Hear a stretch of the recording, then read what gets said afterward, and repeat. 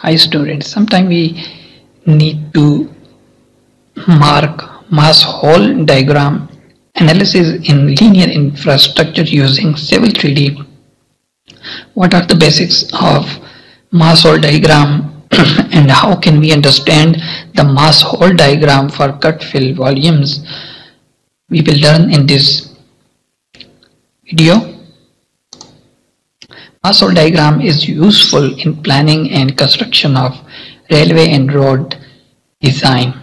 First, earthwork quantities are computed at several points along the work. Aggregate volume in cubic meter are plotted along the longitudinal section. When evaluating the aggregate volume, cutting are taken as positive and fill will be in the negative. In plotting the mass hole curve, aggregate positive volumes are plotted above the baseline and the negative below the line. Using volume as input for mass hole analysis. The change to change volume are calculated log for every change. Here is the example for cumulative volumes.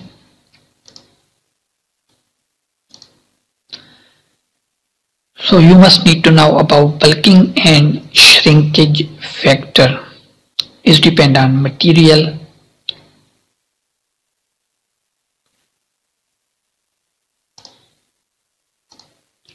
how much it will shrinkage and how much it will bulking during the compaction and excavation. Picture of the Malhouse diagram. The y-axis is cumulative or aggregated volume and the crust therefore indicates the cutting. It is cutting and here we have filling. It is our baseline. I will put this slide in to description link. You can download and study as per your own. Choice of baseline. How you can choose this baseline. You can read and plan